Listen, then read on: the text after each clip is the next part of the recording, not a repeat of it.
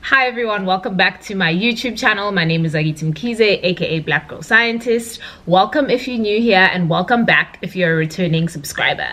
So as the title of this video says, I'm going to be doing this video about HIV testing at home. I'm going to actually be taking one myself, so this is the test that we're going to be using.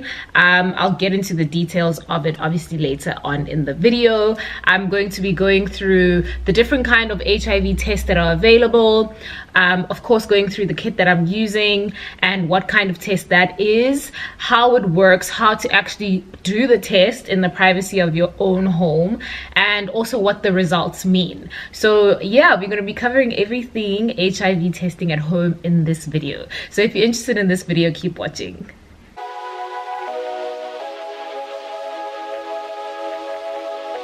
So as I said, today we're going to be doing an HIV testing at home video. I'm going to be taking you through everything step by step. So just a bit of statistics, obviously, as usual.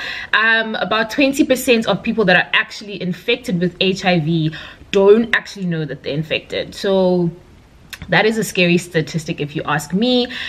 People may be infected with HIV, but they may not actually know. So that's why it's important to test regularly and to lead a pretty safe lifestyle. So basically, the first thing that the HIV testing, the kit, which I'll go through at home, it provides fairly accurate and reliable results in the privacy of your own home. So the reason why I'm doing this video is because, of course, we just had World AIDS Day, which was on the 1st of December 2020. So World AIDS Day is actually an international day that's recognized internationally. It's been World AIDS Day since 1988. So what this day basically does is it raises awareness. So the purpose of having the whole 1st of December is to raise awareness about HIV, and obviously to mourn people that have succumbed to the disease and have succumbed obviously because they had AIDS, which is an advanced stage of HIV. So I thought, in keeping with the theme of that week and it being World AIDS Day, that I should actually do an HIV testing at home video. So that's exactly what motivated me to do this video, and I really want to encourage you to test regularly and of course to lead a safe and healthy lifestyle. So I'm going to talk about the different types of tests that are available for HIV now. So there are 3 different types of tests. There is a nucleic acid test, there's an antibody antigen test, and then there's an antibody test. So what is the difference basically between these tests is that they detect different things.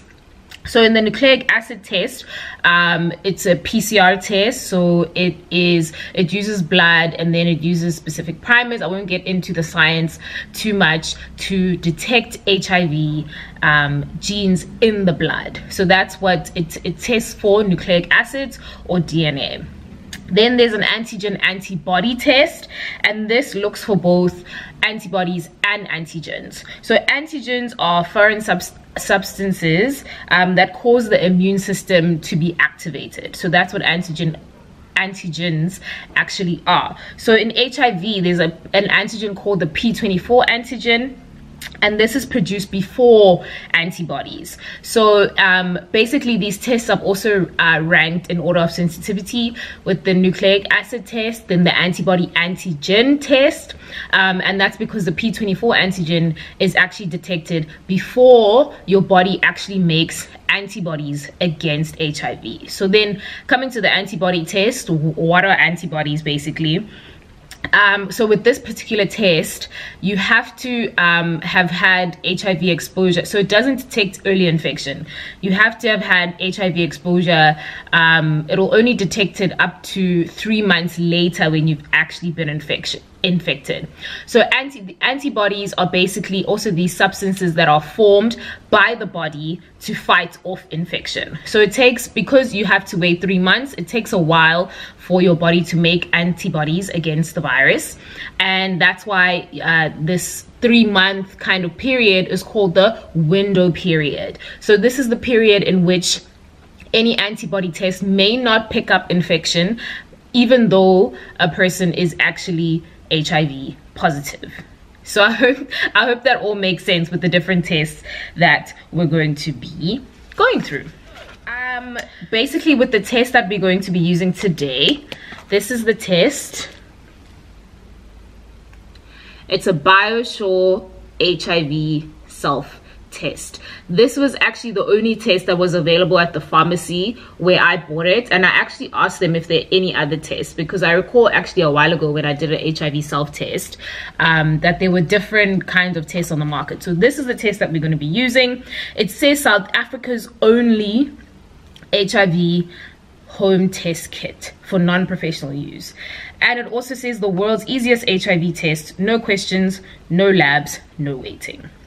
So I'm actually not quite sure if this is the only test that's available for us here in South Africa. I'm not sure about that, but this is the test that I got at the pharmacy. I bought this test at Dis-Chem. It retails for 184 Rand 95, so 185 Rand. And yeah, this is the test. So let's go ahead and open it. First of all, this test says it's very simple to perform. It requires just a tiny drop of blood. You can test wherever, whenever is convenient for you, and get easy to read results in just 15 minutes. So it's a single test. It's private, confidential, and voluntary. And HIV is a treatable condition. Once you know your status, with correct and early treatment, you can protect your own and your partner's health. So you can test from 4 weeks after possible exposure, but if your result is negative, you should test again in 12 weeks. And this is because basically what I just explained is that this test looks for antibodies to HIV, and each person makes these at different times. So the BioSure HIV self-test was the first approved CE marked product, and it has an inbuilt sample control line. So this basically, at the end of the test, which you'll see, it will show you if the test actually worked or not. So let's open up the test. So it comes with this in the sleeve, and then you take this out, and then it's wrapped in plastic. Just hold it. And then it comes with this sleeve, another sleeve, so there are 2 sleeves. And this is what the contents look like inside. Okay, so let's go ahead and open this part. And that is upside down. So this part is the actual little test that we're going to be using that comes in this huge thing. So I'm going to go ahead and pop that open.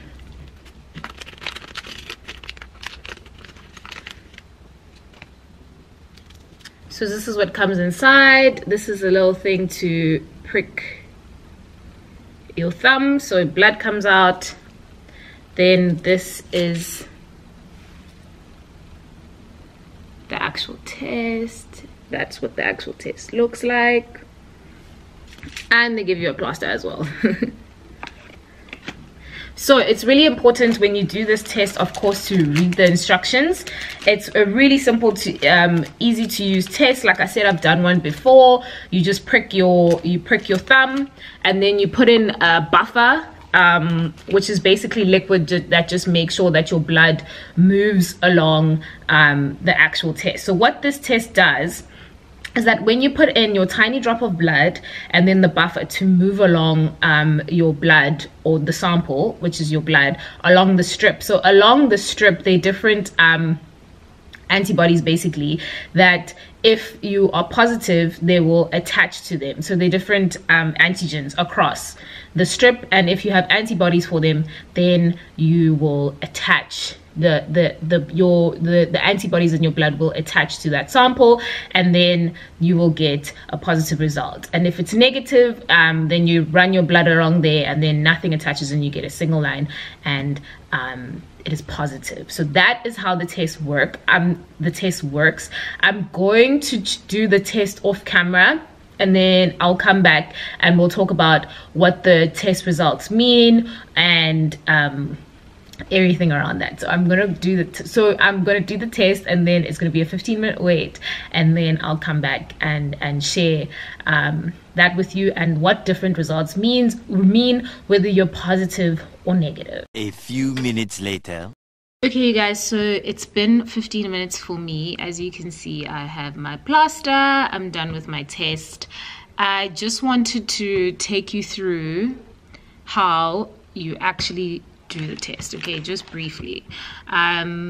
Please excuse my camera skills. Like, this was actually way more difficult than I thought. So basically, in that little smaller thing where the test actually is, it comes with this, which you use to prick your finger, your test, and then this little buffer solution over there.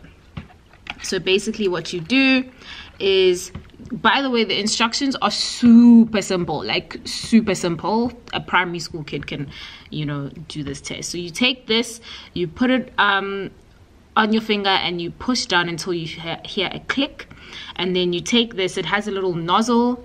Okay, I'll actually take it out because I'm done with my test now.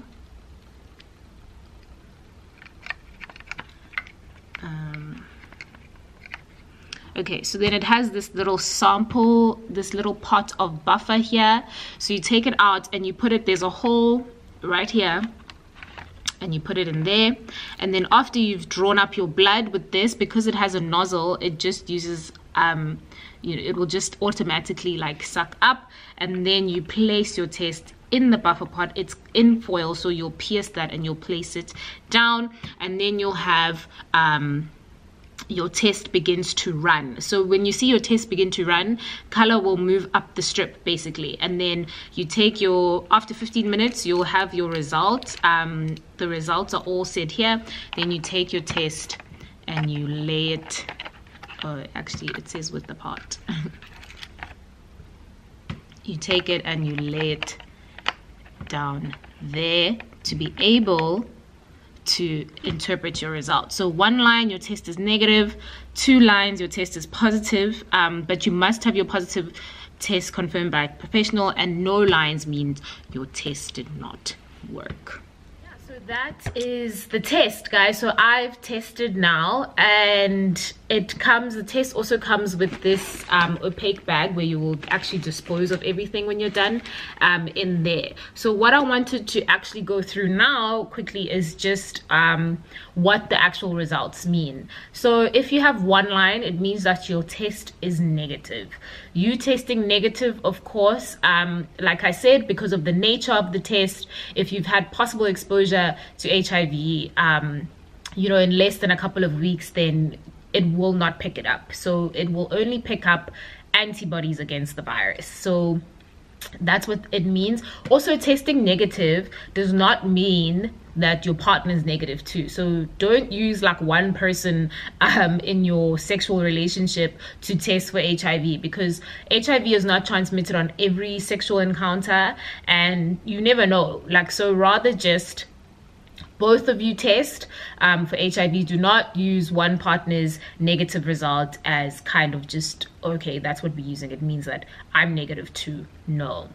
So if you get a positive result, which is 2 lines, as the test says, and emphasizes that you need to get the result confirmed by a healthcare professional. I actually think for both, whether you're positive or negative, you need to have the result confirmed by a healthcare professional.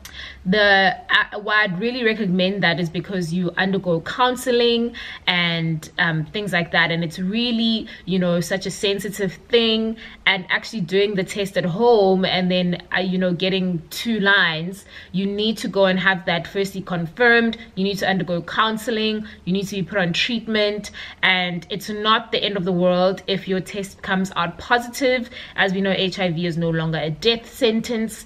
And yeah, that's really what I wanted to cover. I also did ask people on my social media, both my Instagram and Twitter, that I'm going to be shooting this video about HIV testing at home.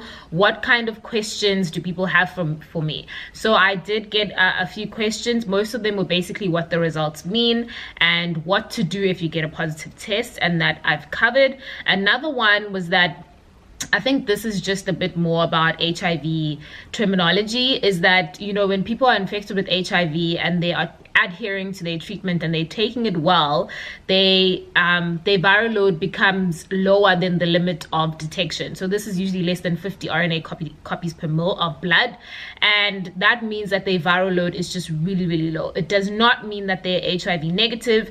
There may be tests that they do which may come out negative, and they need to do more sensitive tests because their viral load is low. It does not mean that they're cured from HIV. It does not mean that they are HIV negative.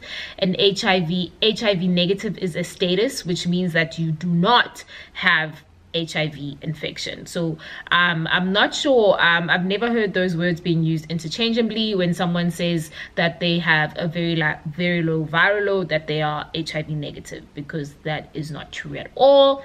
A lot of you wanted to know about the window period, which I explained earlier in this video, that because antibody tests only detect antibodies, and your body can take up to 3 months to develop antibodies against the virus. So that's the time that we call the window period. And you actually, you know, people could be infected with HIV but actually test negative for an antibody test. If they are early in infection, it means that your body has not created these antibodies or these soldiers that actually fight the virus. So that was the window period.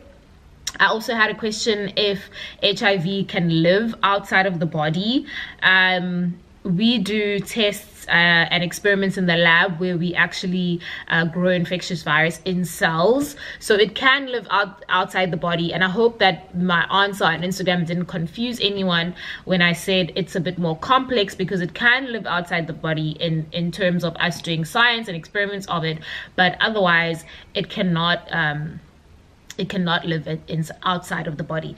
HIV needs a host in order to live and survive and replicate, so make more virus. So it does not live outside of the virus. So yeah, this is mine test here, and like I said, I really want to encourage you to get tested. Everybody get tested in, you know, this month, as it's you know, it was World AIDS Day on the 1st of December. Everybody get tested, and absolutely want to encourage everybody to know their HIV status and to practice safe sex, to have one sexual partner at a time, and just live a really great, healthy, safe lifestyle. You only have one life, and, you know, make sure that you take care of yourself. So that brings me to the end of the video. I hope that you enjoyed this video. Most importantly, I hope that you learned something from this video with regards to HIV testing and HIV testing at home. If you like this video, please go ahead and give it a thumbs up. And if you're not already subscribed to my channel, please go ahead and click that subscribe button. So I really hope you enjoyed this video. It's December now. Be safe if you're going on holiday. Be safe if you're going to be partaking in December activities. And I will see you guys on the next video.